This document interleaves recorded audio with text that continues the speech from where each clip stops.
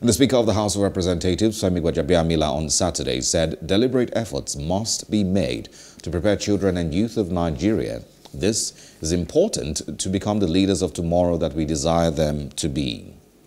According to the House of Rep Speaker, such efforts must include involving them in governance and expanding the democratic space to accommodate many young people.